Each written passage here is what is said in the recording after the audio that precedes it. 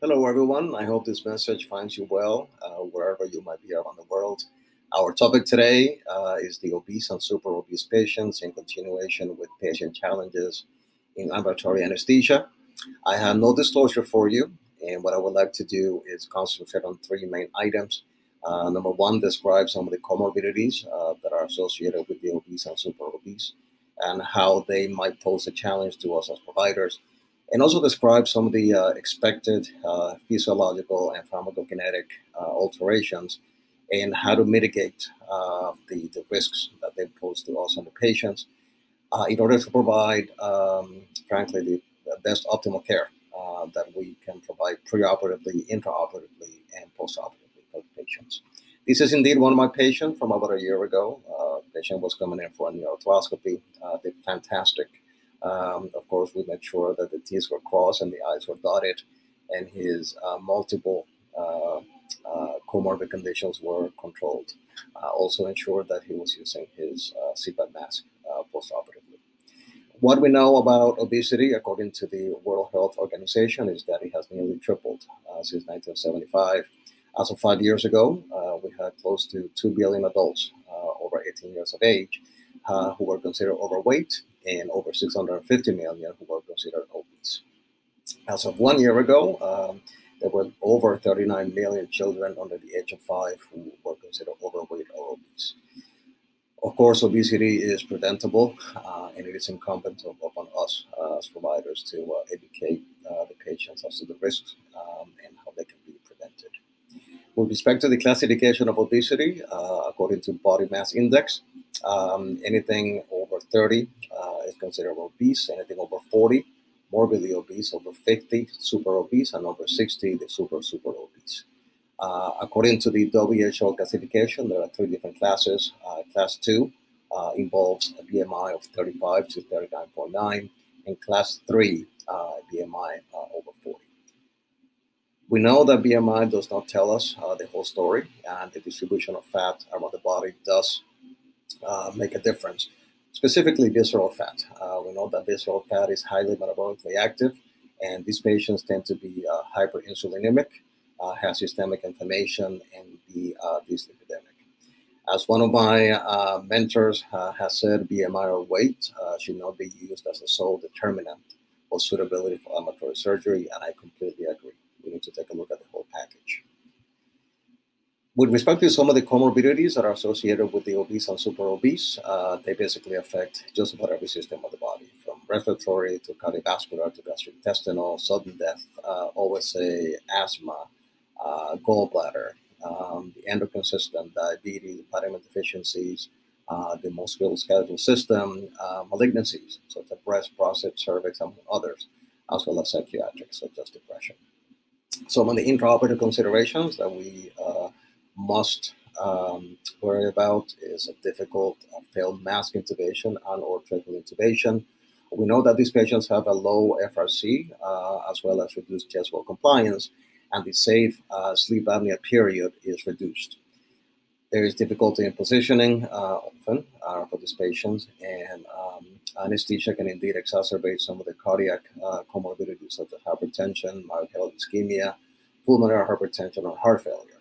These patients are known to take anorexigenic drugs, not all of them, but many do. This is a fairly detailed list of such drugs. I know the print is very small. I included that here for your reference. But drugs such as fenfluramine or fluoxetine are associated with pulmonary hypertension as well as cardiac valve disease, so something to look for.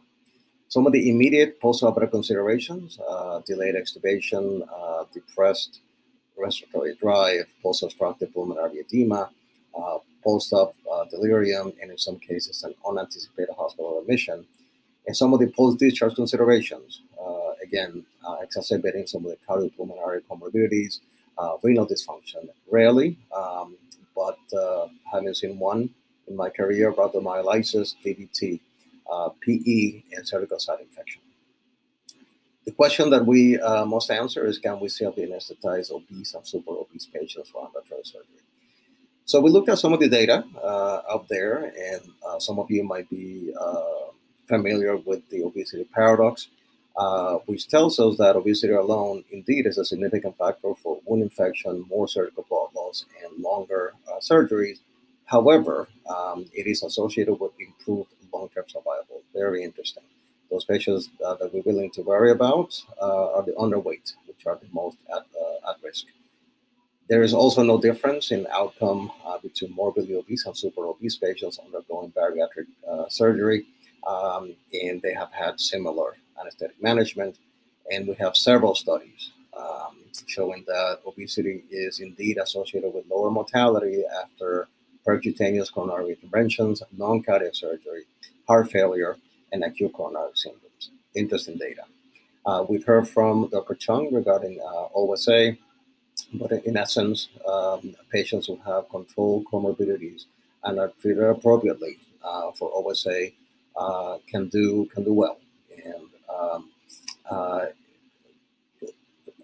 again, what different from what I would expect, but these patients, do indeed do well. The question again: can we still be anesthetized obese and super obese patients for ambulatory surgery? Yes, indeed we can, but we need to make sure that these patients are assessed preoperatively in a thorough manner. Basic screening is imperative, and targeted testing is really in order. Honestly, no need for extensive pre-op testing for all patients. A fasting glucose and a lipoprotein level should be performed in order to diagnose a metabolic syndrome. With respect to an electrocardiogram, the patients are coming in for intermediate or high risk surgery and are showing one or more additional cardiac risk factors. We should consider doing one. Spirometry in the presence of respiratory disease in combination with OSA could definitely be considered. And a stop ban, essential, since we know that 7% of obese and super obese patients are prone to ASA. There is emergent data looking at airway ultrasound assessment, specifically mouth opening and skin to epiglottis distance, telling us that statistically significant numbers are actually associated with a digital airway. Interesting data coming out on that, as well as with ultrasound gastric volume assessment. Contradictory data, depending on the study that you're looking at, and as we can imagine, it can be technically hard to do as well. This is a quick copy of a stop ban questionnaire that Dr. Chung has discussed with us. Essential preoperative for these patients. According to SAMBA, how to deal with OSA and patients who are obese and super obese. Essentially, patients that have known OSA and have optimized comorbid conditions and are able to use CPAP after discharge are okay to proceed with ambulatory surgery. Patients that do not have optimized conditions are not candidates for such. Our intraoperative goal should be to minimize sedatives and narcotics and emphasize regional anesthesia and rapid recovery. Sounds like a fairly general statement, but in terms of pre-medications, try to avoid sedatives, positioning elevating the head over 25 degrees specifically. That's what the evidence tells us.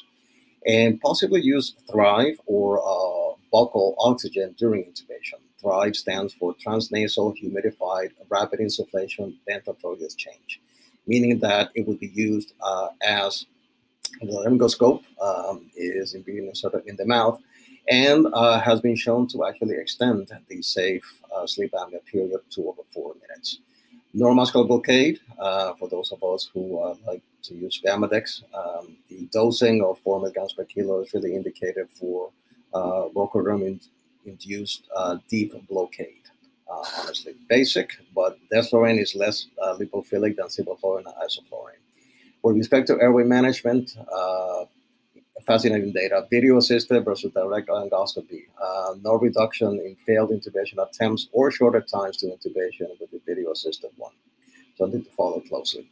The use of supraglottic devices. Supraglottic devices are indeed safe in the obese populations. In most cases, it helps us avoid neuromuscular blockade with improved post-op lung function. It also helps us in reducing the pressure response and better hemodynamic stability in this patient population.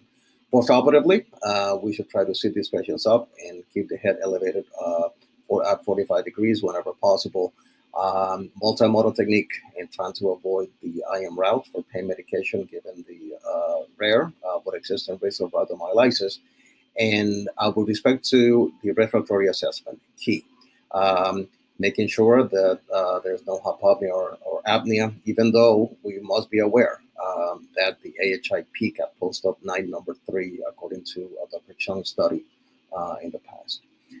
Aggressive pulmonary toilet, and in some cases, considering home monitoring for OSA. Interesting data. I have included the references over here for you and look forward to an interesting discussion.